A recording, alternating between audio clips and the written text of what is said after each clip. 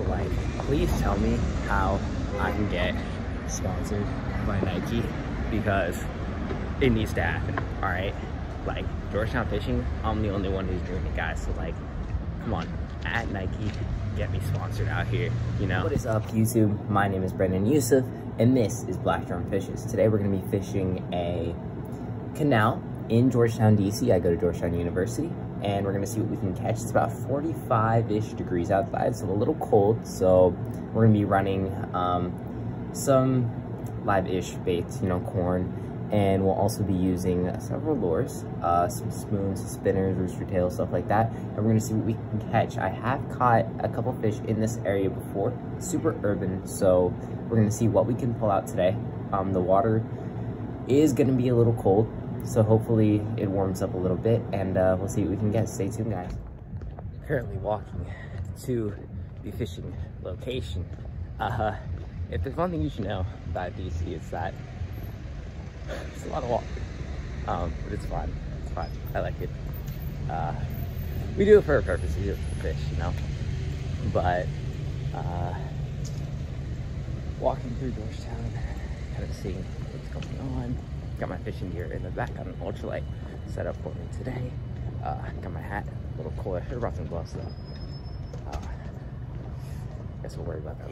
Here. This is actually where the film The Exorcist was, one of the Exorcist films was taped.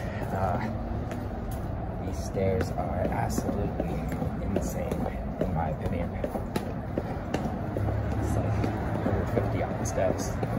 But hey, to get you down, we currently have to kung fu ourselves across the street to get to the fishing location here. Yay! Okay, ready? 1, 2, and 3. And we're good, we made it. Easy money. Awesome. This is where we are going to be fishing today. And I know it looks really trashy, you know, the graffiti on the walls and stuff. There's some people over there. It's kind of weird, I never really see people over here. It's a little weird, except homeless people. This is where we are going to be fishing today. See, totally urban. That's like a highway in front of us. Is that someone sleeping? I don't know. All right, so this is where we're going to be fishing today. Okay, this is super weird. I was here a couple days ago, and the water level was like up to that wooden thing. And now, I don't know where the water went. That is so weird. I was here like last week. I mean, we're obviously still in the throne here. This is just like super shallow for no reason now. Alright, this is what we're gonna be running today. We got just an ultralight here. This is panfish, trout, magnet, and we are going to be, come on, why can I not get this in? You see, this is what my Jesuit education has taught me. All right, and we are going to be running this little spinner here. It's a pretty cool bait. It mimics a minnow. Since this water is really, really dark and super muddy, I think this is gonna be effective because it's gonna kind of show. So let's see what we can get out here. All right, I'm gonna be totally honest. This first spot is a bust. We're gonna move down and see if the water's a little higher, a little cleaner too. You know, downstream, closer to like the river mouth, and we'll see what goes on from there. But first spot was a bust. All right, fam. Being totally honest with you, this whole creek is dried up, and it's kind of a crazy phenomenon because I was here, like I said, last week, and now all the water is gone. Like there's like little patches here and there, but like, I don't know. Hopefully as we make our way down towards the river mouth, it's gonna be a little clearer, a little more water for us to fish here, guys, because we're not gonna pull any fish out if there's no water to be fished. So this is like getting kind of creepy. Like, to be honest with you, all these like brick buildings and bridges and stuff. Dude, I do not know what happened. Like, look at this place, huh? Absolutely wild to me. Hey guys, I found something a little disturbing here. If you can see down there, there is a dead carp and several other dead carp and small catfish in that corner there. I do not know why this is happening to this riverbed right now, but we are gonna get to the bottom of it because it looks like an area that I had fished previously is also gonna be exposed. So we're gonna investigate this, guys. This is actually really disappointing. This water, if you can see over there, is normally up to about halfway along this wall, and in the span of a week, it's all drained out. So I do not know how this happened here. I really don't. I'm seeing a lot of dead like panfish and stuff around here, which is super disappointing to me because you would hope. There's also like, if you can, I don't think you guys can see that, but there is some movement down there, some fry, some little fish down there. This is just desolate, absolutely desolate, and I'm wondering how it happened. First of all, there's dead fish down there too, and second of all, like, why? Because this lock was just opened and this water was high. So we're gonna go a little bit downstream and see if it's a little better down there.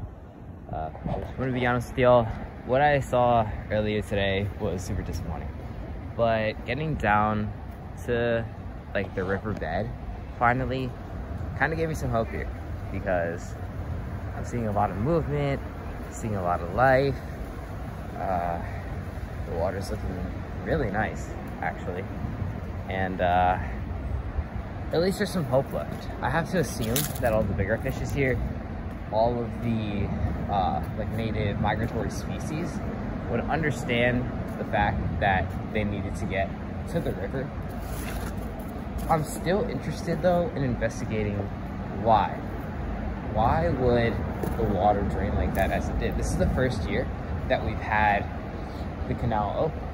So it's a new phenomenon, and we're still trying to understand why the water is doing this, you know?